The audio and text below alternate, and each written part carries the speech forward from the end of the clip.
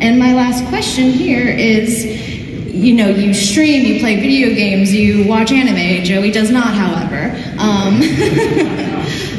What is something that you absolutely love or that you're geeking out about that you're not working on, or it's not tied to work? He wishes he could say Genshin, but he's streaming. Man, I play so much TFT. I don't stream any of it. No, I'm so sorry. That woo was pathetic.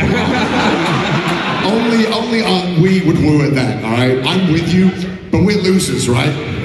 I know we are. Yeah, I play that like every day on the bus. I'm just playing it. Can't climb hardstone platform. Fuck. I mean, right now, not to go back into the league thing, but me and Connor have been watching Worlds.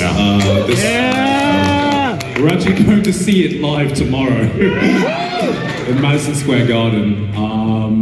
I think because we've been so busy with the tour and all the traveling recently, in the past few months, we haven't really had much time to ourselves. Hopefully that will change once this tour's over and we'll have time to do other things as well. Yeah, I'm not seeing Worlds because I'm a good Christian boy. I don't know, like, I feel it's really hard because I think a lot of content creators run into this bad habit of when they find a new hobby, the first thing they think of is, how do I monetize it? I'm guilty of that. I'm sorry. Yeah, so it's like really hard. I've especially found it hard to like kind of separate like hobbies from or what could potentially become work. I don't know. For me, like the only thing really is like I make music just casually, and I want to do more of that when I get back and stuff. But I don't really like care to monetize it or anything, or care to like make it go anywhere or whatever. I just kind of do it because it's fun.